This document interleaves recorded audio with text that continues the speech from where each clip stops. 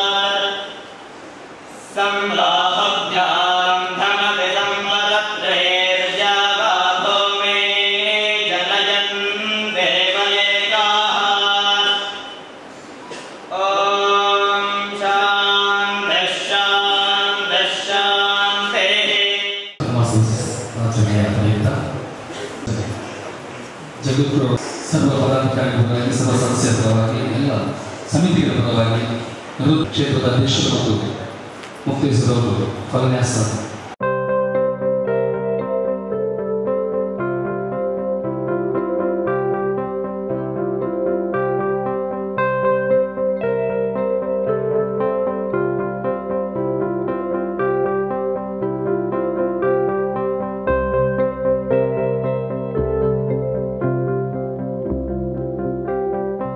ವರ್ಷಗಳ ಕಾಲ ಸೇವೆ ಸಲ್ಲಿಸಿದಂತಹ ನಿವೃತ್ತ ಸುಬೇದಾರ್ ವೈ ಧರ್ಮೇಂದ್ರಾಚಾರ್ಯ ಮಂದಿಗೆ ಅವರು ಕೂಡ ಸ್ವಾಗತಿಸ್ತೇನೆ. ಅದೇ ರೀತಿಯಲ್ಲಿ ಹಿರಿಯ ಸದಸ್ಯರಾದ ನಾಲ್ಕು ರಾಮಚಂದ್ರಾಚಾರ್ಯ ಅವರನ್ನು ಸ್ವಾಗತಿಸ್ತೇನೆ.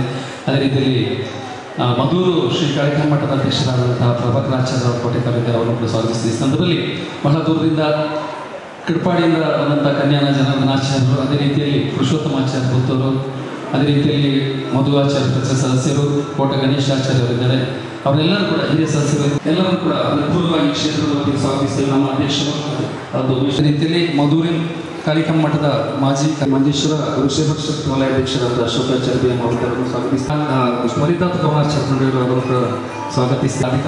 ಆಗಮಿಸಿದ ಎಲ್ಲ ಸರ್ವ ಅಧಿಕಾರಿಗಳು, ಅದೇ ರೀತಿ ಓದಿ ಸಾಹಿತ್ಯ ಕೂಟದ ಪ್ರಾಸ್ತಾವಿಕ ರೂಪದಲ್ಲಿ ಈ ನಮ್ಮಲ್ಲಿದ್ದಾರೆ. ಕಾರ್ಯಕ್ರಮದಲ್ಲಿ ಮುಂದಿರುವಂತಹ ಸುಬೇದಾರ್ ವೈ ಧರ್ಮೇಂದ್ರಾಚಾರ್ಯ ಕಾಸರಗೋಡು ಸರಸ್ವತಿ ಮಹಾಸ್ವಾಮಿಗಳ ಪಾದಾರವಿಂದಕ್ಕೆ ವಂದಿಸ್ತಾ, ವೇದಿಕೆಯಲ್ಲಿರುವ ಎಲ್ಲ ಗಣ್ಯರೇ, ಇಲ್ಲಿಯ ದೇವಸ್ಥಾನದ ಎಲ್ಲ ಪದಾಧಿಕಾರಿಗಳೇ, ಉಪಸಮಿತಿಗಳೇ, ವಲಯ ಸಮಿತಿಯ ಎಲ್ಲ ಪದಾಧಿಕಾರಿಗಳೇ, ಪ್ರತಿಷ್ಠಾನದ ಎಲ್ಲ ಪದಾಧಿಕಾರಿಗಳೇ, ಮುಂದೆ ನೆರೆದಂತಹ ಎಲ್ಲ ಸಮಾಜ ಬಂಧುಗಳೇ, ಮಾಜಿ ಪ್ರಧಾನ ಕಾರ್ಯದರ್ಶಿಯಾಗಿ ಗುರುಪೀಠದ ಆಗಿದ್ದುಕೊಂಡು ಇಲ್ಲಿ ಚಾತುರ್ಮಾಸ್ಯದ ಬಗ್ಗೆ ಮಾತನಾಡಬೇಕು ಅಂತ ಹೇಳಿದರೆ ಪ್ರಾಸ್ತಾವಿಕದಲ್ಲಿ ಬಹುಶಃ ಇದು ಅನಗತ್ಯ ಅಂತ ಕಾಣ್ತದೆ. 2015ರಲ್ಲಿ ಈ ಬಂಗ್ರಮಂಜೇಶ್ವರಲ್ಲಿ ಅತ್ಯಂತ ವಿಜೃಂಭಣೆಯಿಂದ ಯಶಸ್ವಿಯಾಗಿ ಚಾತುರ್ಮಾಸ್ಯವನ್ನು ನಡೆಸಿದಂತಹ ಒಂದು ದೇವಸ್ಥಾನ. ಪ್ರತಿ ಬಂಧುಗಳಲ್ಲಿ, ಪ್ರತಿ ಮಾತೆಯರಲ್ಲಿ, ಎಲ್ಲರಲ್ಲಿಯೂ ಕೂಡ ಚಾತುರ್ಮಾಸದ ಬಗ್ಗೆ, ಇಲ್ಲಿಯ ಗುರುಸೇವೆ ಬಗ್ಗೆ, ಇಲ್ಲಿ ಅದು ಎಲ್ಲ ರಲ್ಲಿ ಇಂದು ಕೂಡ ಅದು ನೆಲೆ ನಿಂತಿದೆ. ಅದು ಅಚ್ಚುಕಟ್ಟಿನ ತನದಿಂದ ಗುರುಗಳು ಎಲ್ಲೆಡೆ ಕೂಡ ಅದನ್ನು ಹೇಳಲಿಕ್ಕೂ ತಮ್ಮ ಆಶೀರ್ವಾದದಲ್ಲಿ ಎಡೆಬಿಡದೆ ಹೇಳ್ತಾ ಇದ್ದಾರೆ. ಆದ್ದರಿಂದ ಚಾತುರ್ಮಾಸದ ಬಗ್ಗೆ ನಾನು ಹೆಚ್ಚಂತ ಹೇಳುವುದಿಲ್ಲ. ಏನಿದ್ರೂ ಕೂಡ ನಿಮ್ಮ ನಿಷ್ಠೆ, ನಿಮ್ಮ ಎಲ್ಲ ಗುರು ಸೇವೆಯಲ್ಲಿ ತೊಡಗಿಸಿಕೊಳ್ಳುವಂಥ ಕಾರ್ಯ ಇನ್ನು ಮುಂದೆ ಇದಕ್ಕಿಂತ ಅಧಿಕವಾಗಿ ನಡೀಬೇಕು. ಗುರುಗಳು ತಮ್ಮ 18ನೇ ಚಾತುರ್ಮಾಸ್ಯವನ್ನು ಪಡುಕುತ್ಯಾರ್ನಲ್ಲಿ 7ನೇ ಬಾರಿ ಚಾತುರ್ಮಾಸ್ಯ ವೃತಾಚರಣೆ ಮಾಡುವ ಜೊತೆಯಲ್ಲಿ ಜುಲೈ 13ರಿಂದ ಸೆಪ್ಟೆಂಬರ್ 10ರ ತನಕ ಆಚರಣೆ ಮಾಡಲಿಕ್ಕಿದ್ದಾರೆ. ಈ ಚಾತುರ್ಮಾಸ್ಯ ಕಾಲದಲ್ಲಿ ಗುರುಗಳ ಅದರ ಪೂರ್ವಭಾವಿ ಸಂದರ್ಶನ ಎನ್ನುವುದು ಎಲ್ಲ ಕ್ಷೇತ್ರಗಳಲ್ಲಿ ತೆರಳಿ ಗುರುಗಳು ದೇವರ ಅನುಗ್ರಹವನ್ನು ಪ್ರಾಪ್ತಿ ಮಾಡುವ ಜೊತೆಯಲ್ಲಿ ಎಲ್ಲ ಸಮಾಜ ಬಂಧುಗಳನ್ನು ಒಂದು ಆಮಂತ್ರಿಸುವ ಕಾರ್ಯ ಕೂಡ ಇದರ ಜೊತೆ ನಡೀತಾ ಇದೆ. ಗುರುಮಠ, ದೇವಸ್ಥಾನ, ಸಮಾಜ ಅದು ಒಂದು ಅಂಕೆಯಲ್ಲಿ ನಡಿಬೇಕು. ಅದನ್ನು ಹೊಂದಿಕೊಂಡು ಪರಸ್ಪರ ಪೂರಕವಾಗಿ ಇದ್ದುಕೊಂಡು ಮಠವನ್ನು, ದೇವಸ್ಥಾನವನ್ನು, ಸಮಾಜವನ್ನು ಅಭಿವೃದ್ಧಿಪಡಿಸುವಂಥ ಚಿಂತನ ಕಾರ್ಯಗಳು ಮಠದಲ್ಲಿ ಸದಾ ನಡೆಯುತ್ತಾ ಇದೆ. ಈ ಕಾರ್ಯದಲ್ಲಿ ಈಗ ವಿಶೇಷವಾಗಿ ನಾಗಧರ್ಮೇಂದ್ರ ಸ್ವಾಮಿ ವೇದ ಸಂಜೀವಿನಿ ಪಾಠಶಾಲೆ ಈಗ ಪ್ರವೃತ್ತವಾಗಿದೆ. ಈಗಾಗಲೇ ಹೇಳಿದಂತೆ ಒಂದು 86-90 ಮಂದಿ ಮಕ್ಕಳು ಉತ್ತರ ಭಾರತದಿಂದ ತೊಡಗಿ ಎಲ್ಲ ಕಡೆಯಿಂದ ಆಂಧ್ರದಿಂದಲೂ ಕೂಡ ಅಲ್ಲಿ ಬಂದವರು ವಿದ್ಯಾಭ್ಯಾಸದ ಜೊತೆಯಲ್ಲಿ ನಮ್ಮ ಸನಾತನ ಧರ್ಮ ಸಂಸ್ಕೃತಿಯ ಬಗ್ಗೆ ಪಾಠವನ್ನು ಕಲಿತಾ ಇದ್ದಾರೆ. ಅವರೆಲ್ಲರೂ ಕೂಡ ನಮ್ಮ ಸಮಾಜಕ್ಕೆ ಬಹಳಷ್ಟು ಮುಂದಿನ ದಿನಗಳಲ್ಲಿ ಅದು ನಮ್ಮ ಕೀರ್ತಿ ಪತಾಕೆಯನ್ನು ಎತ್ತರಕ್ಕೆ ಏರಿಸುವಂಥ ಕಾರ್ಯಗಳನ್ನು ಅವರು ಮಾಡ್ತಾ ಇದ್ದಾರೆ. ಇದರ ಜೊತೆಯಲ್ಲಿ ಮತ್ತೊಂದು ಚಿಂತನೆ ಅಂತ ಹೇಳಿದರೆ, ಈಗಾಗಲೇ ಕುತ್ಯಾರುನಲ್ಲಿ ಆನೆಗುಂದಿ ಸರಸ್ವತಿ ಪೀಠ ಸೂರ್ಯ ಚೈತನ್ಯ ಗ್ಲೋಬಲ್ ಹೈಸ್ಕೂಲನ್ನು ಈಗ ಖರೀದಿ ಮಾಡಲು ಅದಕ್ಕೆ ಒಂದು ಒಪ್ಪಂದವನ್ನು ಮಾತ್ರ ಮಾಡಿಕೊಳ್ಳಲಾಗಿದೆ. ಅದರ ಮೊತ್ತ ಬಹಳಷ್ಟು ದೊಡ್ಡದಾಗಿದ್ದರೂ ಕೂಡ ಈ ಕರಾವಳಿಯ 16 ದೇವಸ್ಥಾನಗಳ ಈಗ ಅದು ಜಾಸ್ತಿಯಾಗಿ 18ಕ್ಕಿಂತಲೂ ಮಿಕ್ಕಿದೆ. ಇವರೆಲ್ಲರೂ ಆ ಶಾಲೆಯ ಅದರಲ್ಲಿ ಅಭಿವೃದ್ಧಿಯಲ್ಲಿ ಶಾಲೆಯನ್ನು ಖರೀದಿ ಮಾಡುವಲ್ಲಿ ತಮ್ಮ ಶಕ್ತಿಯಾನುಸಾರ ತೊಡಗಿಸಿಕೊಂಡ್ರೆ ಅದು ಮಠಕ್ಕೆ, ನಮ್ಮ ಸಮಾಜಕ್ಕೆ ಒಂದು ಹೆಮ್ಮೆಯ ಒಂದು ಸಂಸ್ಥೆಯಾಗ್ತದೆ. ಆ ಮೂಲಕವಾಗಿ ನಮ್ಮ ಸಮಾಜವನ್ನು ಇನ್ನೂ ಎತ್ತರಕ್ಕೆ ಬೆಳೆಸುವಂತೆ ಆಗ್ತದೆ. ಆದ್ದರಿಂದ ತಾವೆಲ್ಲರೂ ಶಕ್ತಿ ಮೀರಿ ಈ ಶಾಲೆಯ ಸರಸ್ವತಿ ಪೀಠದ ಸರಸ್ವತಿ ಪಾಠಶಾಲೆಗೆ ತಾವೆಲ್ಲರೂ ತಮ್ಮ ಶಕ್ತಿಯಾನುಸಾರ ದೇಣಿಗೆಯನ್ನು ಕೊಡಬೇಕು ಅಂತೇಳಿ ಈ ಸಂದರ್ಭದಲ್ಲಿ ತಮ್ಮೆಲ್ಲರಲ್ಲಿ ವಿನಂತಿ ಮಾಡಿಸ್ತಾ ಇದ್ದೇನೆ. ಜೊತೆಯಲ್ಲಿ ಈ ದೇವಸ್ಥಾನಗಳ ಮೂಲಕವಾಗಿ ಕೂಡ ಸಂಗ್ರಹ ದೊಡ್ಡ ಮೊತ್ತವನ್ನು ಕೊಡಲಿಕ್ಕೆ ಸಾಧ್ಯ ಇಲ್ಲದವರು ಕೂಡ ದೇವಸ್ಥಾನದ ಮೂಲಕವಾಗಿಯೂ ಈ ಶಾಲೆಗೆ ಒಂದು ಬೃಹತ್ ಮೊತ್ತದ ದೇಣಿಗೆಯನ್ನು ಕೊಡಬೇಕಾಗಿ ಈ ಸಂದರ್ಭದಲ್ಲಿ ವಿನಂತಿಸಿಕೊಳ್ತಾ, ಗುರುಗಳ ಚಾತುರ್ಮಾಸ ಕಾಲದಲ್ಲಿ ತಾವೆಲ್ಲರೂ ಬರ್ತಾ ಇದ್ದೀರಿ, ನೋಡ್ತಾ ಇದ್ದೇವೆ. ಎಲ್ಲ ಕಾರ್ಯಕ್ರಮಗಳಲ್ಲಿ ನಿಗದಿತ ಸಮಯದಲ್ಲಿ ನೀವೆಲ್ಲರೂ ಶ್ರದ್ಧಾ ಭಕ್ತಿಯಿಂದ ಸೇವೆ ಮಾಡ್ತಾ ಇದ್ದಾರೆ. ಇನ್ನು ಮುಂದೆ ಕೂಡ ಈ ವರ್ಷದ ಕಾರ್ಯಕ್ರಮದಲ್ಲಿ, ಚಾತುರ್ಮಾಸ ಕಾರ್ಯಕ್ರಮದಲ್ಲಿ ತಾವು ಇನ್ನೂ ಅಧಿಕ ಶ್ರದ್ಧಾ ಭಕ್ತಿಯಿಂದ ಆ ಕಾರ್ಯಕ್ರಮವನ್ನು ಅತ್ಯಂತ ಯಶಸ್ವಿಗೊಳಿಸಬೇಕು, ಗುರುಗಳ ಕೃಪೆಗೆ ಪಾತ್ರರಾಗಬೇಕು. ಆ ಮೂಲಕ ಜೀವನ ಸಾರ್ಥಕ್ಯವನ್ನು ಪಡೆಯುವಂಥ ಅವಕಾಶ ನಮ್ಮ ಮುಂದಿದೆ.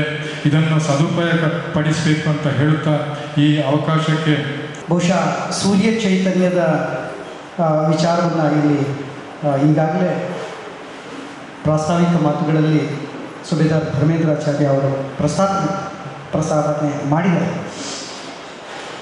ಅತ್ಯಂತ ಹೆಮ್ಮೆಯ ಮತ್ತು ಅತ್ಯಂತ ಬೃಹತ್ತಾಗಿರುವಂಥ ಒಂದು ಯೋಜನೆಯನ್ನು ಬಹುಶಃ ನಾವು ನೆನಪು ಮಾಡಿಕೊಳ್ಬೇಕು. ಇಲ್ಲಿ ವಿಶ್ವಚೇತನ ಅನ್ನುವ ಒಂದು ಕನಸು ಇಲ್ಲಿ ಗುರುಗಳೇ ಬಿತ್ತಿ ಹೋಗಿದ್ದು. ಆ ಕನಸು ಇವತ್ತು ಸೂರ್ಯ ಚೈತನ್ಯದ ಸ್ವರೂಪವನ್ನು ಪಡೀತಾ ಇದೆ ಅಂತ ಭಾವಿಸ್ಕೊಳ್ತಾ ಇದ್ದೀನಿ. ಯಾಕೆಂದರೆ ಅನೇಕ ಬಂಧುಗಳು ಸೂರ್ಯ ಚೈತನ್ಯ ಅನ್ನುವ ಹೆಸರು ಹೇಳಿದ ತಕ್ಷಣ ಅದನ್ನು ನೋಡಬೇಕು, ಕಾಣಬೇಕು ಅಂತ ಓಡೋಡ್ಕೊಂಡು ಬರುವಂಥ ಪರಿಸ್ಥಿತಿ ಇವತ್ತು ನಿರ್ಮಾಣ ಆಗಿದೆ. ಬೆಂಗಳೂರಿನಿಂದ, ಆಮೇಲೆ ಹೈದರಾಬಾದಿನಿಂದ ವಿಶ್ವಕರ್ಮ ಸಮುದಾಯದ ಬೇರೆ ಬೇರೆ ಕಡೆಯಲ್ಲಿ ಕೆಲಸ ನಿರ್ವಹಿಸ್ತಾ ಇರುವಂಥ ಬಂಧುಗಳು ನಮ್ಮ ಜೊತೆಗೆ ಜೋಡಿಸ್ಕೊಳ್ತಾ ಇದ್ದಾರೆ.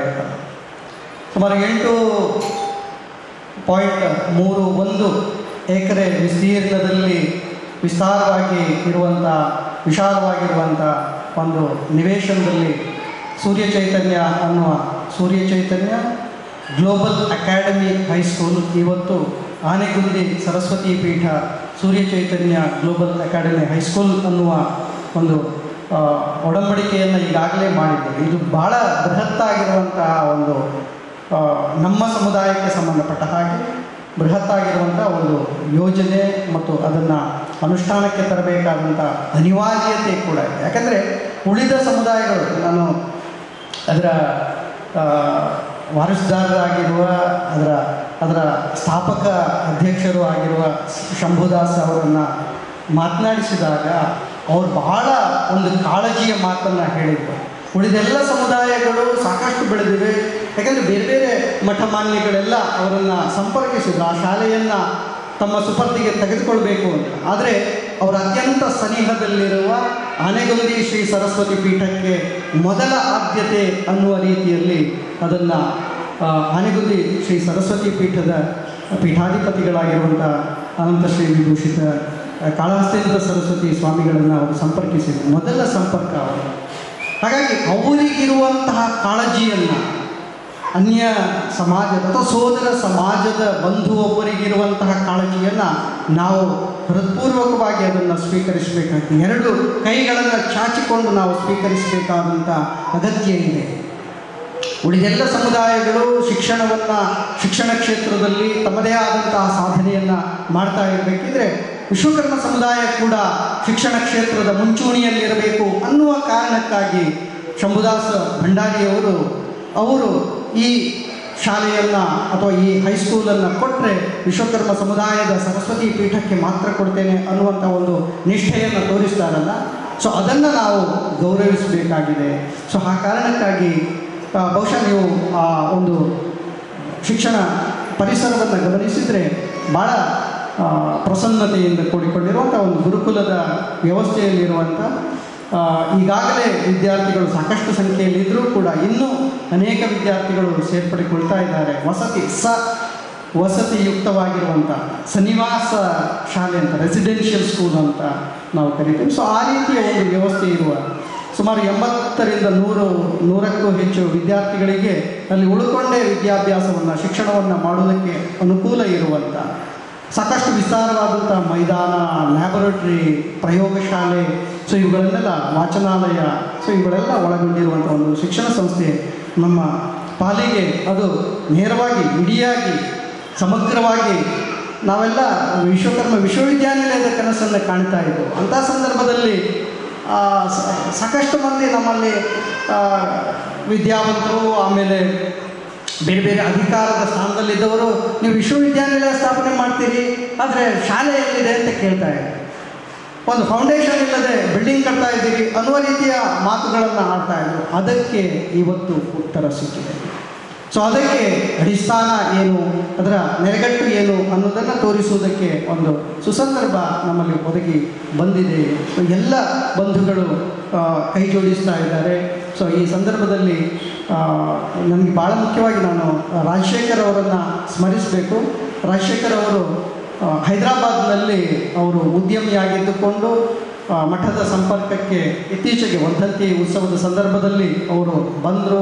ಇಲ್ಲಿಯ ವ್ಯವಸ್ಥೆಯನ್ನು ನೋಡಿ ಇದರ ಬಹಳ ಅದ್ಭುತವಾಗಿ ಮಾಡ್ತಾ ಇದ್ದೀರಿ. ಹಾಗಾಗಿ ನೀವು ಖಂಡಿತ ಇದನ್ನು ನಾವು ಉಳಿದ ಅಂದರೆ ಅಖಿಲ ಭಾರತ ಮಟ್ಟದಲ್ಲಿ ರಾಜಶೇಖರ್ ಅವರು IAS IPS ಆಮೇಲೆ IRS ಅಧಿಕಾರಿಗಳ ಒಂದು ಬೃಹತ್ ಜಾಲವನ್ನು ಮಾಡಿ, ಸೊ ಅವರನ್ನು ನಾನು ಮಂಗಳೂರಿನಿಂದ ಪಡುಕುತ್ಯಾರನವರೆಗೆ ಕರ್ಕೊಂಡು ಹೋಗುವಂಥ ಸಂದರ್ಭದಲ್ಲಿ ಅವರು ಸುಮಾರು ಒಂದು 10-15 ಮಂದಿ IAS IPS ಆಫೀಸರ್ಗಳಿಗೆ, ಆಮೇಲೆ VC ವೈಸ್ ಚಾನ್ಸಲರ್ಗಳಿಗೆ ಫೋನ್ ಹಚ್ಚಿ ಮಾತನಾಡಿ ನೀವು ಇವರೆಲ್ಲ ನಮ್ಮ ಜೊತೆಗಿದ್ದಾರೆ ಅನ್ನುವಂಥ ಆ ರೀತಿಯ ಒಂದು ಉತ್ಸಾಹವನ್ನು, ಹುರುಪನ್ನು, ಹುಮ್ಮಸ್ಸನ್ನು ತೋರಿಸ್ತಾ ಇದ್ದಾರೆ.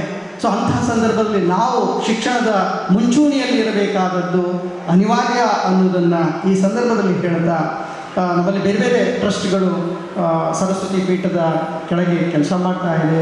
ಸೊ ಇಲ್ಲಿ ಗೋಪರ್ಯಾವರಣ ಟ್ರಸ್ಟ್ ಇರ್ಬೋದು, ಅಥವಾ ಅಭಿವೃದ್ಧಿ ಪ್ರತಿಷ್ಠಾನ ಇರ್ಬೋದು, ಅಥವಾ ಮುಖ್ಯವಾಗಿರುವಂಥ ಸರಸ್ವತಿ ಪೀಠ ಪ್ರತಿಷ್ಠಾನ ಇರ್ಬೋದು, ಅಥವಾ ಗುರುಸೇವಾ ಪರಿಷತ್ ಇರ್ಬೋದು, ಮಾತೃಮಂಡಳಿ ಇರ್ಬೋದು. ಸೊ ಇವರೆಲ್ಲರೂ ಕೂಡ, ಆಮೇಲೆ ಬೇರೆ ಬೇರೆ ದೇವಸ್ಥಾನಗಳ ಸಮಿತಿಗಳಿರ್ಬೋದು. ಸೊ ನಾವು ಏನೇನು ಕನಸು ಕಂಡಿದ್ದೀವೋ ಆ ಕನಸುಗಳು ಸಾಕಾರಗೊಳ್ಳುವಂಥ ಅಮೃತ ಕ್ಷಣಗಳಿಗೆ ನಾವು ಸಾಕ್ಷೀಭೂತರಾಗ್ತಾ ಇದ್ದೀವಿ ಅನ್ನೋದನ್ನು ಹೇಳ್ತಾ, ತಸ್ಮೈ ಶ್ರೀ ಗುರುಭ್ಯೋ. ಈ ಶಾಲೆಗೆ ನಮಗಾದ ದೇಣಿಗೆಯನ್ನು ಎಲ್ಲ ಸಹಕಾರವನ್ನು ನೀಡಬೇಕು ಅಂತ ನಿಮ್ಮಲ್ಲಿ ಪ್ರತ್ಯೇಕ ಕೇಳಿಕೊಳ್ತಾ, ಇದೀಗ ನಾವೆಲ್ಲ ವಾರಜಾಸನೆ ಸಕಲ ಶಾಸ್ತ್ರ ವಿಚಾರದುದ್ಭವೆ ವಚನ ರಚನೋದ್ಧಾರೆ ಶ್ರುತಿ ಪೌರಾಣತಾಗಮ ಸಿದ್ಧಿದಾಯಕಿಯೇ ಶೌರಿ ಸುರಪತಿ ಸಕಲ ಮುನಿಜನ ಸೂರಿಗಳ ನುಪಮದ ಯುಗತಿಯೇ ಸರಸ್ವತಿಗೆ ನರ್ತಿಸುಗೆ ನಲ್ಲಿ ಧ್ವಲಿ ಎಲ್ಲ ಜೊಪ್ಪಯ್ಯಲಿ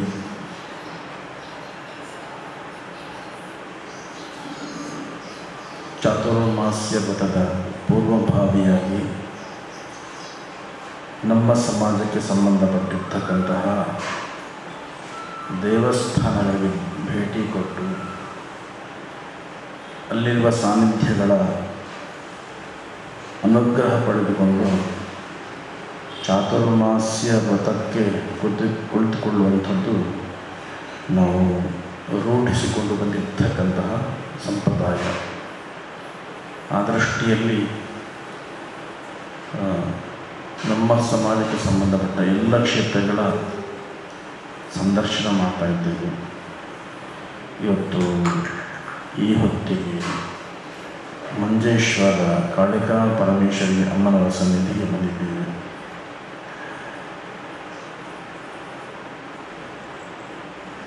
ನಾನು ಕಂಡ ಅನುಭವ ಅಂತ ಹೇಳಿದರೆ, ಬಾಕಿ ಎಲ್ಲ ದೇವಸ್ಥಾನಗಳಿಗಿಂತ ಭಿನ್ನವಾಗಿ ನಿಲ್ಲುವ ದೇವಸ್ಥಾನಗಳು ಅಂತ ಹೇಳಿದರೆ ನಮ್ಮ 4 ದೇವಸ್ಥಾನಗಳು, ಮಧೂರು, ಕುಂಬಳೆ, ಮಂಜೇಶ್ವರ ದೇವಸ್ಥಾನಗಳು ಗುರುಗಳ ಬರುವುದನ್ನೇ ಒಂದು ಉತ್ಸವನ್ನಾಗಿ ಆಚರಿಸುವ ದೇವಸ್ಥಾನಗಳು ಅಂತ ಹೇಳಿದರೆ ಈ 3 ದೇವಸ್ಥಾನಗಳು ಅಂತ ಹೇಳಿಕೆ ನನಗೆ ತುಂಬ ಹೆಮ್ಮೆ ಆಗ್ತದೆ. ಎಲ್ಲ ಸಂದರ್ಭದಲ್ಲೂ ಕೂಡ ಅತ್ಯಂತ ಶ್ರದ್ಧೆಯಿಂದ ಎಲ್ಲ ಕಾರ್ಯಕ್ರಮದಲ್ಲಿ ನೀವು ಭಾಗವಹಿಸ್ತೀರ. ಆ ರೀತಿಯಾಗಿರ್ತಕ್ಕಂತಹ ಶ್ರದ್ಧೆಯಿಂದ ಬರುವ ದೇವಸ್ಥಾನಗಳು. ಈ ಸಂದರ್ಭದಲ್ಲಿ ನಮ್ಮ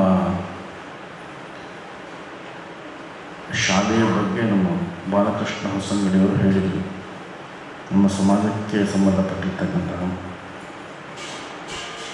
ಶಾಲೆ ಇದು ಹೊಸದೇನಲ್ಲ. ನಮ್ಮ ಸಮಾಜದಲ್ಲಿ ಹಿಂದೆ ಅನೇಕ ಕಡೆ ಶಾಲೆಗಳು ಪ್ರಾರಂಭ ಆಗಿದೆ.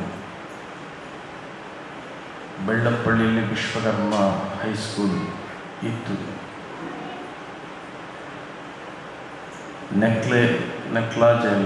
ನಕ್ಕರೆಯಲ್ಲಿ ಕಾಳಿಕಾಂಬ ಕಿರಿಯ ತಾಂತ್ರಿಕ ಶಾಲೆ ಇತ್ತು. ಅಲ್ಲ ಇತ್ತು ಪಟ್ಟಿಯಲ್ಲಿ ಈಗ ಭೂತಕಾಲಕ್ಕೆ ಸೇರಿದೆ. ಕೆಲವು ಬೇರೆ ಕಡೆ ಇದ್ದಾರೆ. ಅಂದರೆ ಶಿಕ್ಷಣದ ಬಗ್ಗೆ ಜಾಗೃತಿ ಈಗೇನಲ್ಲ, ತುಂಬ ಹಿಂದೆ ಇತ್ತು. ಆ ಜಾಗೃತಿ ಮಾತ್ರ ಆಗಿ ಉಳಿತೇ ಹೊರತು ಕಾಳಜಿ ಜತನದಿಂದ ಕಾಪಾಡಿಕೊಳ್ಳುವ ಜವಾಬ್ದಾರಿ ಸಮಾಜಕ್ಕೆ ಬರಲಿಲ್ಲ. ಪ್ರಾರಂಭ ಮಾಡುವಾಗ ಇದ್ದಂತಹ ಉತ್ಸಾಹ ಅದನ್ನು ನಡೆಸಿಕೊಂಡು ಹೋಗುವಾಗ ಸಮಾಜದಲ್ಲಿ ಮೂಡಿ ಬರಲಿಲ್ಲ. ಹಾಗಾಗಿ ಇಂದು ಆ ಶಾಲೆಗಳು ಇತಿಹಾಸದ ಪಟ್ಟಿಯಲ್ಲಿ ಸೇರ್ತಕ್ಕಂಥ ಅದನ್ನೆಲ್ಲ ನೆನೆಸಿಕೊಂಡ್ರೆ ಈ ರೀತಿಯಾಗಿರ್ತಕ್ಕಂತಹ ಪರಿಸ್ಥಿತಿ ನಮಗೆ ಯಾಕೆ ಬರುತ್ತದೆ?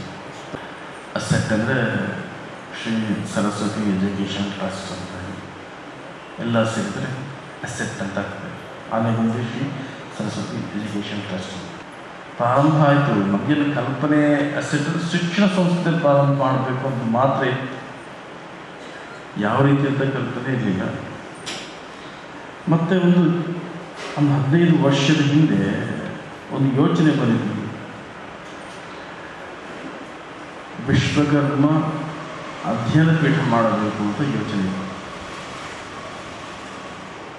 ಆಗ ಮಠ ಪ್ರಾರಂಭ ಆಗಿದ್ದಷ್ಟೇ. ಯೋಚನೆ ಏನೋ ಬಂದಿತ್ತು, ವಿಶ್ವಕರ್ಮ ಅಧ್ಯಯನ ಪೀಠ ಮಾಡಬೇಕು ಅಂತ. ಬಾಕಿದೆಲ್ಲ ಅಧ್ಯಯನ ಪೀಠ ಎಲ್ಲ ಇತ್ತು, ನಮ್ಮದು ಇಲ್ಲ. ಹಾಗಾಗಿ ನಮ್ಮದು ಒಂದು ಮಾಡಬೇಕು ಅನ್ನೋ ಕಲ್ಪನೆ ನಮಗಿತ್ತು. ಯೋಗ ಹೇಗಿದೆ ನೋಡಿ. ಅದೇ ಸಂದರ್ಭದಲ್ಲಿ BJP ಸರ್ಕಾರ ಈ ರಾಜ್ಯದಲ್ಲಿ ಇತ್ತು. ನಮ್ಮ ರಾಜ್ಯದಲ್ಲಿ ಗೃಹ ಮಂತ್ರಿಗಳಾಗಿ VS ಆಚಾರ್ಯ ಇದ್ದರು. ಎಲೆಕ್ಷನ್ ಮುಂದೆ ಅವರು ಮೊದಲು ಮಠಕ್ಕೆ ಬಂದಿದ್ದರು. ಆನಂತರ ಅವರು ಗೃಹ ಮಂತ್ರಿಗಳಾದ ನಂತರ ಊರಿಗೆ ಬರುವ ನಾನು ಮೊದಲು ಮಠಕ್ಕೆ ಭೇಟಿ ಕೊಡ್ತೇನೆ ಅಂತ ಹೇಳಿದರು. ಸಮಯ 9 ಗಂಟೆಗೆ ಬೆಳಗ್ಗೆ ಬರ್ತೀನಿ ಅಂತ ಹೇಳಿದ್ರು.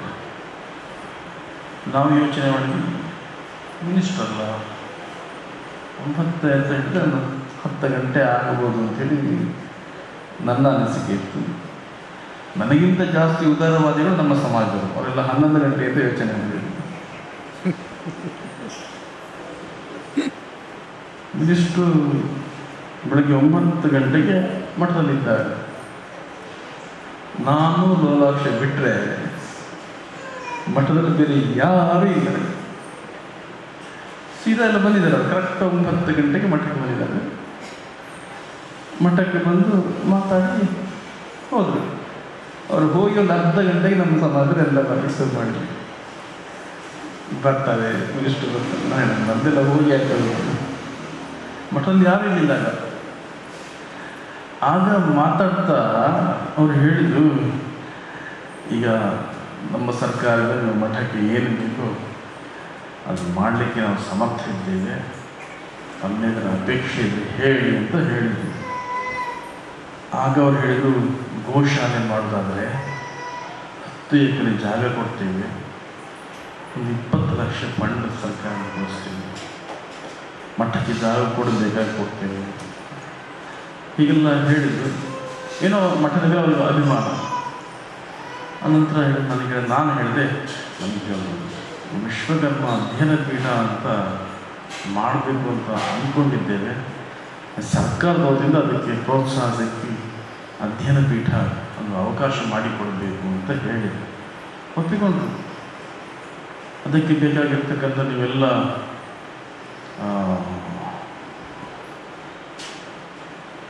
ವಿಧಿವಿಧಾನಗಳ ಬಗ್ಗೆ ಸಂಗ್ರಹ ಮಾಡಿ ಮಾಹಿತಿ ಕೊಡಿ, ನಾನು ನೆಟ್ ಪಾಸ್ ಮಾಡ್ತೀನಿ, ಖಂಡಿತ ಮಾಡಿಕೊಡ್ತೀನಿ ಭರವಸೆ ಕೂಡ ಕೊಟ್ಟರು.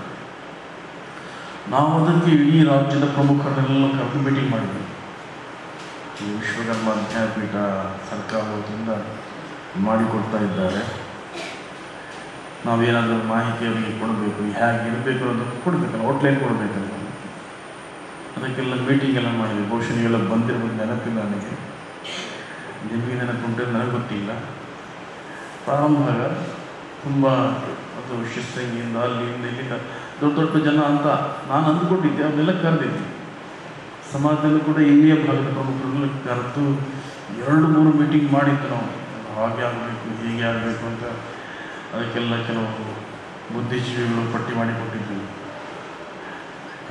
ವಿದ್ಯಾಪೀಠ ಅಂದರೆ ಇಷ್ಟೆಲ್ಲ ಒಳಗೊಳ್ಳಬೇಕು, ಇಷ್ಟು ವ್ಯವಸ್ಥೆ ಇರಬೇಕು, ಇಷ್ಟು ಫಂಡ್ ಬರಬೇಕು, ಏನೆಲ್ಲ ಖುಷಿ ಅಂತ ನನಗಿದು ಆಯಿತು ಅಂತ ಹೇಳಿ. ಆಮೇಲೆ ನೀರು ಇನ್ನೊಮ್ಮೆ ಬಂದಾಗ ಹೀಗೆ ಕೊಡಿಸಿದರು, ಹೀಗೆ ಉಂಟು, ನೀವು ಮಾಡಿಕೊಡ್ಬೇಕು ಅಂತ.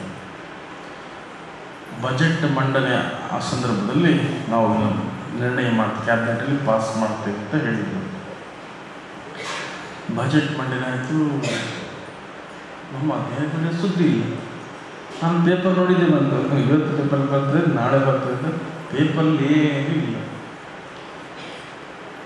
ಕೊನೆಗೆ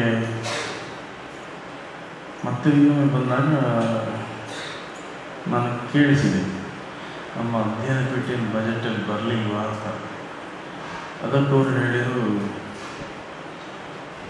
ನಾನು ಏನು ಮಾಡಲಿ, ಅನಿವಾರ್ಯ ಆಯಿತು. ಏನು ಅನಿವಾರ್ಯ ಆಯಿತು ಅಂತ ಹೇಳಿದ್ರೆ, ವಿಶ್ವಕರ್ಮ ಅಧ್ಯಯನ ಪೀಠ ಅಂತ ಹೇಳಿ ಇಲ್ಲಿಂದ ಕೇಳಿದ್ದೀರ, ಶಿವಸಂಗಿಯವರು ಕಾಳೆಗ ಅಧ್ಯಯನ ಪೀಠ ಅಂತ ಕೇಳಿದರು, ತಿಂತಿಣಿಯವರು ಭುವನೇಶ್ವರ ಅಧ್ಯಯನ ಪೀಠ ಅಂತ ಕೇಳಿದರು. ಹೀಗೆ ನಾಗಲಿಂಗ ಅಧ್ಯಯನ ಪೀಠ ಅಂತ ಕೇಳಿದರು. ಹೀಗೆ 5-6 ಒಟ್ಟಿಗೆ ಬಂದು ಯಾವುದಂತ ಮಾಡ್ತೀವಿ, ಯಾವುದೊಂದು ನೀವು ನಿರ್ಣಯ ಮಾಡಿ ಆಮೇಲೆ ಒಂದು ಮಾಡಿಕೊಡ್ತೇವೆ ಅಂತೇಳಿ ಬಜೆಟ್ ಕ್ಯಾಬಿನೆಟಲ್ಲಿ ನನಗೆ ಹೇಳಿದ್ರು. ಅವ್ರಿಗೆ ಮೊದಲು ಒಂದು ನಿರ್ಣಯ ಮಾಡ್ಕೊಳ್ಳಿಕ್ಕೆ ಹೇಳಿ ಆಮೇಲೆ ನಾವು ಪಾಸ್ ಮಾಡುವ ಅಂತ ಹೇಳಿದರು. ಏನಾಗಿತ್ತು ಅಂದರೆ, ನಾವು ಸಮಾಜದ ಮುಖಂಡರನ್ನೆಲ್ಲ ಕರೆದಿದ್ದೇವಲ್ಲ, ಎಲ್ಲ ಪ್ರಮುಖರು, ಅವರು ಇಲ್ಲೇನೋ ಒಂದು ಆಗ್ತದೆ ಅಂತ ಅಂದ್ಕೊಂಡು ಅವರು ಯೋಚನೆ ಮಾಡಿದ್ರು. ಇಲ್ಲಿಂದ ಕೊಟ್ಟರೆ ಇವರಿಗೆ ಹೆಸರು ಹೋಗ್ತದೆ ಅಂತ ಅಂದ್ಕೊಂಡು ಅವ್ರವ್ರಿಗೆ ಹೋಗಿ ಅಲ್ಲಿ ಮೀಟಿಂಗ್ ಮಾಡಿ ಹೆಸರು ಚೇಂಜ್ ಮಾಡಿ ಅದೇ ಕಾಪಿನ ಸರ್ಕಾರ ಕಳಿಸ್ತದೆ. ಅಲ್ಲ ಅನ್ನೋದು ಸಮಸ್ಯೆ. ಎಲ್ಲ ಕಡೆಯಿಂದ ಇದೇ ಹೋದದ್ದು ಕಾಪಿ, ಹೆಸರು ಮಾತ್ರ ಬದಲಾವಣೆ. ಅಲ್ಲಿ ಬಿದ್ದು ಹೋಯ್ತು ವಿಶ್ವಕರ್ಮ ಅಧ್ಯಯನ. ನನಗೂ ಅಷ್ಟು ಸರಿ ಕಾಣಲಿಲ್ಲ. ನಾನು ಹೇಳಿದೆ, ನಿಮ್ಗೆ ಏನಾದರೂ ಸಲಹೆ ಇದ್ದರೆ ಹೇಳಿ, ಬದಲಾವಣೆ ಇದ್ದರೆ ಹೇಳಿ ಮಾಡುವ ಅಂತ. ಎಲ್ಲರೂ ಅದಕ್ಕೆ ತಲೆ ಅಲ್ಲಾಡಿಸಿದ್ದಾರೆ. ಹೋಗಿ ಮಾಡಿದ್ದು ಮಾತ್ರ ಬೇರೆ. ಮತ್ತು ಅದಕ್ಕೆ ನಾವು ಬಿಟ್ಬಿಡಿ ಬೇಡ ಅಂತೇಳಿ 10-12 ವರ್ಷ ಆದ ನಂತರ ಮತ್ತೆ ಅಸೆಟ್ ಪ್ರಾರಂಭ ಮಾಡಿದ್ಮೇಲೆ ಅಸೆಟ್ಟಲ್ಲೂ ಒಂದು ಆಸೆ ಹುಟ್ಟಿತ್ತು, ವಿಶ್ವವಿದ್ಯಾಲಯ ಮಾಡುವ ಅಂತ ಹೇಳಿ. ಅದಕ್ಕೂ ಕೂಡ ಏನೋ ಪೂರಕ ಪ್ರೋತ್ಸಾಹ ಸಿಕ್ಕಿತ್ತು. ನಮ್ಮ ಕಂಬಾರರು ಮುಖ್ಯಮಂತ್ರಿಗಳ ಹತ್ರ ಮಾತಾಡಿದಾಗ ಅವರು ಭರವಸೆ ಕೊಟ್ಟರು, ಒಂದು ಜಾಗ ಅಂತ ಹೇಳಿ, ಇಲ್ಲ ಜಾಗ ಸಹ ಕೊಡ್ತೇವೆ ಅಂತೇನೋ ಮಾತುಕತೆಯಲ್ಲಿ ಹೇಳಿದರು. ಪೇಪರ್ಲಿ ಬರುವಾಗ ಸ್ವಲ್ಪ ಮಿಸ್ಪ್ರಿಂಟ್ ಆಗಿ ಹೋಯಿತು. ಪೇಪರ್ಲಿ ಹೇಗೆ ಪ್ರಿಂಟ್ ಮಾಡಿದರೆ ಗೊತ್ತಿಲ್ಲ. ಆನೆಗುಂದಿ ಮಠದಲ್ಲಿ 10 ಎಕರೆ ಜಾಗ ಇದೆ, ಅದಕ್ಕೆ ವಿಶ್ವವಿದ್ಯಾಲಯ ಮಾಡಲಿಕ್ಕೆ ಅನುಮತಿ ಕೊಡಲಿಕ್ಕೆ ಕೋರಿದ್ದಾರೆ ಅಂತ ಹೇಳಿ ಪೇಪರ್ಲಿ ಬಂತು. ಅದಕ್ಕೆ ಕೆಲವು ಸಮಾಜದ ಮುಖಂಡರು ಬೇರೆ ಬೇರೆ ಮಾತಾಡಿ ಶುರು ಮಾಡಿದ್ರು. 10 ಎಕರೆ ವಿಶ್ವವಿದ್ಯಾಲಯ ಮಾಡಲಿಕ್ಕೆ ಆಗ್ತದೆ, ಏನು ದೂರದೃಷ್ಟಿ ಇಲ್ಲದ ಯೋಜನೆ, ಹಾಗೆ ಹೀಗೆ ಅಂತೇಳಿ ಬೇರೆ ಬೇರೆದೆಲ್ಲ ಹೇಳ್ಕೊಳ್ಳಿಕ್ಕೆ ಶುರು ಮಾಡಿದ್ರು. ನಮ್ಮ ಹತ್ರ ಬಂದು ಕೇಳಿದ್ರೆ ಉತ್ತರ ಹೇಳ್ತೇವೆ. ಪೇಪರ್ ನೋಡಿದ್ರು ಅವರಷ್ಟೊತ್ತಿಗೆ ಈಗಂತೂ ವಾಟ್ಸಪ್ ಅದು ಇದೆಲ್ಲಿದೆ, ಅದ್ರ ಮನಸ್ಸಿಗೆ ಬಂದಾಗೆಲ್ಲ ಬರೀಲಿಕ್ಕೆ ಶುರು ಮಾಡಿದ್ರು. ಯಾರೋ ಒಬ್ಬರು ಹೇಳಿದ್ರು, ಕೋಲಾರದಲ್ಲಿ ಬ್ರಹ್ಮಚಾರಿ ಮಠ ಉಂಟು, ಅಲ್ಲಿ 200 ಎಕರೆ ಜಾಗ ಇದೆ, ಅಲ್ಲಿ ಕೊಟ್ಟು ಅಲ್ಲಿ ಮಾಡಬೇಕು, ಅಲ್ಲಿ ಕೊಡುವ, ಅಲ್ಲಿ ಕೊಡ್ಲಿಕ್ಕೆ ಹೇಳಿ ಅಂತ ರಾಜಪ್ಪ ಅಂತ ಮೈಸೂರಿನ ಅವರು ದೊಡ್ಡ ಜನ ಅಂತೆ, ಅವರು ದೊಡ್ಡದಾಗಿ ಉದ್ದ ಬರೆದಲ್ಲಿ ಹಾಕಿದ್ರು. ಮನೆಗೆ ಹರಿಶ್ಚಂದ್ರಾಚಾರ್ಯ ಬೆಂಗಳೂರಿನವರು, ಅವ್ರಿಗೆ ವಿಷಯ ಗೊತ್ತಾಗಿ ಆ ಮಠಕ್ಕೆ ಫೋನ್ ಮಾಡಿದ್ರು, ಎಷ್ಟು ಎಕರೆ ಉಂಟು ಅವರು 2 ಎಕರೆ ಮಾತ್ರ ಇರೋದಿಲ್ಲ. ನನಗೆ 2 ಎಕ್ಸ್ಟ್ರಾ ಸೇರಿತ ಅಂತ ಅಲ್ಲಿ 200 ಎಕರೆ ಯಾವಾಗ ಇತ್ತಂತೆ ಅಂತ ಹೇಳಿದ್ರು. ವಿಶ್ವವಿದ್ಯಾಲಯ ಕೊಟ್ಟರೆ 200 ಎಕರೆ ಸಿಗ್ತದೆ. ಹಾಗೆ ಹೋತನ ಕಟ್ಟಲ್ಲಿ 462 ಎಕರೆ ಇದೆ ಶಿಕಾರಪುರ ಹತ್ರ. ಅದು ಯಾವಾಗ ಇದ್ದದ್ದು, ಈಗಲ್ಲ. ಅದು ಆಂಧ್ರದಲ್ಲಿ ಒಂದು ಗಾದೆ ಇದೆ, ಕಲೆಗಳಲ್ಲಿ ಹೇಳಲಿಕ್ಕೆ ಬರೋದಿಲ್ಲ, ಕನ್ನಡದಲ್ಲಿ ಹೇಳ್ತೇನೆ. ಅವ್ರ ಮುತ್ತಜ್ಜ ತುಪ್ಪ ತಿಂದಿದ್ದಂತೆ, ಅದಕ್ಕೆ ಈ ಮೊಮ್ಮನ ಕೈಲಿ ಈಗ ನೋಡು ಪರಿಮಳ ನೋಡು ಕೈ ನೋಡು ಅಂತ ತೋರಿಸೋದಂತೆ. ಅವ್ರ ಮುತ್ತಜ್ಜ ತಿಂದರೆ ಮೊಮ್ಮಗನ ಕೈಲಿ ಪರಿಮಳ ಬರ್ತೀಯಾ? ಯಾವಾಗ ಇದ್ದದನ್ನು ಈಗ ಹೇಳಲಿಕ್ಕೆ ಸಾಧ್ಯವ. ಹಾಗೆ ಕಥೆ ಎಲ್ಲ ಆಯಿತು. ನನಗೆ ಅದು ಕೂಡ ಸರಿ ಕಾಣಲಿಲ್ಲ. ಮತ್ತೆ ಇನ್ನೊಂದು ಭರವಸೆ ಬಂತು. ಇನ್ನೊಂದಂದರೆ, ನೀವು ವಿಶ್ವವಿದ್ಯಾಲಯ ಮಾಡಿದರೆ ತುಂಬ ಖರ್ಚದು ಸರ್ಕಾರಕ್ಕೆ, ಬೇರೆ ಬೇರೆ ಬೇರೆ ಬೇರೆ ಸಂಸ್ಥೆಗಳನ್ನು ಮಾಡಬೇಕು, ನೀವು ಇಂಜಿನಿಯರಿಂಗ್ ಕೋರ್ಸ್ ಮಾಡಿ ಅದಕ್ಕೆ ನಾವು ಜಾಗ ಹಣ ಕೊಡ್ತೇವೆ ಅಂತ ಮುಖ್ಯಮಂತ್ರಿಗಳು ಕಂಬಾರ ಹತ್ರ ಹೇಳಿದ್ರು. ಇನ್ನು ಯಾವುದು ಆಗ್ಬೋದು ಅಂತ ಅನಿಸಿದ್ರು. ವಿಶ್ವವಿದ್ಯಾಲಯ ಇದೆ ಬಂದಾಗ ಈ ಮಾಡುವ ಅಂತ ಅನಿಸಿತ್ತು. ಜಾಗ ಹಣ ಎಲ್ಲ ವ್ಯವಸ್ಥೆ ಮಾಡಿ ಕೊಡುವಾಗ ನಾವು ಮಾಡಲಿಕ್ಕೆ ಏನಂತ ಅನ್ನಿಸಿತ್ತು, ಖುಷಿ ಆಗ್ತದೆ. ಮತ್ತೆ ಸ್ವಲ್ಪ ದಿವಸಕ್ಕೆ ಸುದ್ದಿ ಬೇರೆ, ಕತೆ ಬೇರೆ. ಶಾಲೆ ಆಸ್ಪತ್ರೆಗೆ ನಾವು ಏನೋ ತೆಕ್ಕೊಂಡಾಯಿತು, ಅದು ಸುದ್ದಿ ಎಲ್ಲ ಪ್ರಚಾರದಲ್ಲಿ ಬಂದು ಮಠದಲ್ಲಿ ಕಂಡಬಟ್ಟೆ ಹಣ ಕಂಡಬಟ್ಟೆ ಒಂದು ಪ್ರಚಾರ ಆಗಿ, ನಮ್ಮ ಸಮಾಜದ ಹಿರಿಯರೊಬ್ಬರೇ ಹೇಳಿದಂತೆ ಅಲ್ಲಿ ಉಂಟು ಕಂಡಬಟ್ಟೆ ಹಣ, ಅದನ್ನು ಉಪಯೋಗಿಸಿ ಅವರು ಇಂಜಿನಿಯರಿಂಗ್ ಕಾಲೇಜ್ ಮಾಡಲಿ. ಮುಖ್ಯಮಂತ್ರಿಗಳಿಗೂ ಕೂಡ ಅದೇ ಸುದ್ದಿ ಹೋಗಿ ಅವ್ರು ಮಾಡಲಿ ಅಂತ ಹೇಳಿದ್ರಂತೆ. ನನಗೆ ಆಗ ಅನಿಸಿತು, ಒಂದು ಕಥೆ ನೆನಪು ಬಂತು ನನಗೆ. ಹಿಂದೆ ಒಬ್ಬ ಬೇರೆ ಊರಿಗೆ ಹೋಗ್ತಾ ಇದ್ದಾನೆ, ದಾರಿಗೆ ಹೋಗ್ತಾ ಇದ್ದ, ಕಾಡು ದಾರಿ, ಬಿಸಿಲು ಬೇರೆ ಕಂಡಬಟ್ಟೆ. ಅದು ಕಾಡು ಅಂತ ಹೇಳಿದರೆ ಈ ಗಿಡ ಮರ ಇರೋ ಕಾಡಲ್ಲ, ಮರಳುಗಾಡು. ಎಲ್ಲೋ ಒಂದು ಮರ ಇತ್ತಂತೆ. ಹೋಗಿ ಕೆಳಗೆ ಕೂತಾ, ತಂಪಾಯ್ತು, ಎಷ್ಟು ತಂಪಿದೆ, ಎಷ್ಟು ಬಿಸಿಲಲ್ಲಿ ದೇವ, ಏನು ಕುಡಿಲಿಕ್ಕೆ ಒಂದು ಸ್ವಲ್ಪ ನೀರು ಸಿಕ್ಕಿದ್ರೆ ಅಂತ ಅಂದ್ಕೊಂಡ. ರಪ್ಪ ಒಂದು ಕೋಲ್ಡ್ ವಾಟರ್ ಬರ್ತಂತೆ, ಕುಡ್ದ. ಹೊಟ್ಟೆ ಹಸಿವಾಗಿ ಸುಮಾರು ತಿನ್ನಲಿಕ್ಕೆ ಸಿಕ್ಕರೆ ರಪ್ಪ ಊಟ ಬಂತು. ಮತ್ತೆ ಮರಲಿಕ್ಕೆ ಹಾಸಿಗೆ ಬಂತು. ಇದೆಲ್ಲ ಯಾರು ಮಾಡ್ತಿದ್ದಾರೆ ಅಂತ ಜಗತ್ತು ಬ್ರಹ್ಮರಾಕ್ಷಸ ಬಂತು. ಇದೆಲ್ಲ ನಾನೇ ಮಾಡ್ತಾ ಇದ್ದೀನಿ, ನನಗೆ ಪಕ್ಕ ಕೆಲಸ ಹೇಳಬೇಕು, ಇಲ್ಲದಿದ್ದರೆ ನೀನನ್ನು ತಿಂತೇನೆ ಅಂತ ಬ್ರಹ್ಮರಾಕ್ಷಸ ಅವನಿಗೆ ಹೇಳಿ. ಇವ ತಡ ಮಾಡಲಿಲ್ಲ. ಮನೆ ಕಟ್ಟು, ಅದು ಕಟ್ಟು, ಇದು ಕಟ್ಟು ಎಲ್ಲ ಹೇಳೋದು. 5 ನಿಮಿಷ ಮನೆ ಆಯ್ತು, ಊರಾಯ್ತೆಲ್ಲ ಆಗೋಯ್ತು. ನೀನು ಹೇಳಿದ ಕೆಲಸವೇ ಇರಲಿಲ್ಲ. ತಲೆ ಬಿಸಿ ಆಯ್ತಂತೆ. ಅವ್ರಿಗೆ ಕೆಲಸ ಹೇಳೋದಿಲ್ಲ, ನಾನು ನೀನು ತಿಂತೇನೆ ಅಂತ ಶುರು ಮಾಡಿದ್ರು. ಬುದ್ಧಿವಂತ ನಿಮ್ಮ ಹಾಗೆ ತುಂಬ ಯೋಚನೆ ಮಾಡಿ ಹೇಳಿದಂತೆ, ನುಡಿದಂತೆ ನಡೆಯುವ ಸಚ್ಚಾರಿತ್ಯವಂತ ರಾಜಕಾರಣಿ ಕರ್ಕೊಂಬ ಅಂತ ರಾಕ್ಷಸರಿಗೆ ಹೇಳಿದಂತೆ. ರಪ್ಪ ಆಗಬಹುದು ರಾಕ್ಷಸ ಇದುವರೆಗೂ ಬರಲಿಲ್ಲ ಅಂತ ಸುದ್ದಿದ್ದು ಸಿಕ್ಲಿಲ್ಲ ಅದಕ್ಕೆ. ಹಾಗೆ ನಮ್ಮ ರಾಜಕಾರಣಿಗಳು ಕೆಲವು ಹೇಳ್ತಾ ಇರ್ತಾರೆ ಮಾತಿಗೆ. ಅವರು ಎಲೆಕ್ಷನ್ ಬಂದಾಗ ಒಂಥರ, ಎಲೆಕ್ಷನ್ ಹೋದ್ಮೇಲೆ ಒಂಥರ ಎಲ್ಲವರೆಲ್ಲ ಇರ್ತದೆ. ನನಗೆ ಹಾಗೆ ಅನಿಸಿತು. ಯೂನಿವರ್ಸಿಟಿ ಮಾಡಿಕೊಡ್ತೀನಿ ಅಂತ ಹೇಳಿದರು. ಆಗ ಇನ್ನೊಂದು ಯಾವುದೋ ಎಲೆಕ್ಷನ್ ನಡೀತಾ ಇದ್ದಾಗ, ಯಾವುದು ಸಬ್ ಎಲೆಕ್ಷನ್. ನಂತರ ಅದು ಕೂಡ ಒಂದು ಸಂದರ್ಭ. ಈಗ ಮುಗಿತಲ್ಲ, ನೆಕ್ಸ್ಟ್ ಇನ್ನು 6 ತಿಂಗಳು ಬಿಟ್ಟು ಭರವಸೆ ಕೊಡ್ತಾರೆ ಅಂತ ಅನಿಸುತ್ತಾನೆ. ಅದು ಮಾಡ್ತೀವಿ ಇದು ಮಾಡ್ತೀವಿ ಅಂತ ಹೇಳಿ. ಏನಾಗಲಿ, ಅವರು ಇವರು ನಂಬ್ಕೊಳ್ಳೋದು ಯಾಕೆ? ಭಗವಂತನಿಗೆ ಸಾಮರ್ಥ್ಯ ಕೊಟ್ಟಿದ್ದಾನೆ. ನಾವು ಇನ್ನೊಬ್ಬರ ನೆಚ್ಚಿ ಬದುಕೋದಕ್ಕಿಂತ ಸ್ವಸಾಮರ್ಥ್ಯದ ಮೇಲೆ ಬೆಳೆಯುವುದು ಅತ್ಯಂತ ಶ್ರೇಷ್ಠ. ಹಾಗೆ ಬೆಳೆದಾಗ ಮಾತ್ರ ಅದು ಶಾಶ್ವತವಾಗ್ತದೆ. ಚಿಂತನೆ ಶಾಶ್ವತವಾಗ್ತದೆ ಅನ್ನೋ ಚಿಂತನೆ ನಮಗೆ ಬಂತು. ಅದಕ್ಕೆ ಇತ್ತೀಚಿನ ವಿದ್ಯಮಾನಗಳಲ್ಲಿ ಕೆಲವೊಂದಿಷ್ಟು ನಮ್ಮ ಸಮಾಜದ ಮುಖಂಡರು ಅಂತ ಅಂದುಕೊಂಡವರು ಹೊಸ ರೀತಿ ಯೋಚನೆ ಮಾಡ್ತಾ ಇದ್ದಾರೆ. ನಾವು ಸೌಲಭ್ಯ ವಂಚಿತರಾಗಿದ್ದೇವೆ, ಈಗಿರುವ ಏನು ಗ್ರೂಪಲ್ಲಿ ತುಂಬ ಸಮಾಜಗಳಿದೆ, ನಮಗೆ ಸೌಲಭ್ಯ ಸಿಗ್ತಾ ಇಲ್ಲ, ಇದಕ್ಕಿಂತ ಕೆಳಮಟ್ಟದ ಗ್ರೂಪ್ ಕೊಡಿ, ನಮಗೆ ಸೌಲಭ್ಯ ಸಿಕ್ಕರೆ ಒಳ್ಳೆಯದು ಅಂತ ಹೇಳಿ ಊರಿಗೆ ಹೇಳ್ಕೊಂಡು ಬರ್ತಾ ಇದ್ದಾರೆ. ಎಂತ ಅವರ ಬುದ್ಧಿಮಟ್ಟ ಅಷ್ಟೇ, ಅದ್ರ ಬಗ್ಗೆ ನಾನೇನು ಹೇಳಲಿಕ್ಕೆ ಹೋಗೋದಿಲ್ಲ. ಎಷ್ಟು ಬುದ್ಧಿವಂತರು ಅಂತ ಹೇಳಿದ್ರೆ, ನಾನು ಒಂದು ಸಹ ಕೇಳಿದ್ದೆ, ಅವರು ಈ ಮಂಗಳೂರು ಸಮಾವೇಶ ಆದಾಗ ನಾವು 30 ಲಕ್ಷ ಇದ್ದೇವೆ ಅಂತ ಹೇಳಿದ್ವಿ. ಆ ಸಮಾವೇಶದ ಸಮಾರಂಭಕ್ಕೆ ಹೇಳಿದ್ರೆ ನಾವು 40 ಲಕ್ಷ ಇದ್ದೇವೆ ಅಂತ. 1 ವರ್ಷ ಡಿಫ್ರೆನ್ಸ್ ಆಗಿಲ್ಲ. ನನಗೆ ಅದು 1000 ಕೂಡ ಆಗೋದಿಲ್ಲ ಅಂತ ಅಂದ್ಕೊಂಡ್ವಿ. ಮುಸ್ಲಿಮರು ಕೂಡ ಸಾಧ್ಯ ಇಲ್ಲ 1 ವರ್ಷದಲ್ಲಿ 30 ಲಕ್ಷ 40 ಲಕ್ಷ ಆಗೋದು ಅಷ್ಟು ಸುಲಭ. ಅಂತಹ ಬುದ್ಧಿವಂತರು, ಅಷ್ಟು ಸಮಾಜದ ಬಗ್ಗೆ ಅಧ್ಯಯನ ಮಾಡೋದು, ಅಂತಹ ವ್ಯಕ್ತಿಗಳು ಏನಾದ್ರು ಹೇಳ್ತಾ ಇರ್ತಾರೆ, ಅದು ಕೊಡಿ ಇದು ಕೊಡಿ ಇದು ಕೊಡಿ ಅಂತ. ನನಗನ್ಸುತ್ತೆ ಅದಕ್ಕಿಂತ ನಮ್ಮ ಸಮಾಜದವರು ಯಾವತ್ತೂ ಕೂಡ ಇನ್ನೊಬ್ಬರ ಮೇಲೆ ಅವಲಂಬನೆ ಆಗದೆ ಜೀವನ ನಡೆಸಿರ್ತಕ್ಕಂತಹ ವ್ಯಕ್ತಿಗಳು, ಸ್ವಾವಲಂಬಿಗಳು. ಹಿಂದೆ ಕೂಡ ಸ್ವಾವಲಂಬನೆ ಬದುಕಿದವರು, ಯಾವುದೇ ಸ್ಥಾನ ಮಾನಗಳಿಗೆ ಅಪೇಕ್ಷೆ ಪಡದೆ ಕೇವಲ ಕಲೆಯನ್ನೇ ದೇವರನ್ನು ತಿಳಿದು ಕಲೋಪಾಸಕರಾಗಿ ಬದುಕಿರ್ತಕ್ಕಂಥ ನಮ್ಮ ಶಿಲ್ಪಿಗಳು ಇವತ್ತು ಭಾರತದ ಪ್ರವಾಸೋದ್ಯಮ ಇಲಾಖೆಗೆ ಬರುವಂತಹ ಪ್ರತಿಶತ 90% ಆದಾಯ ಇದೆ.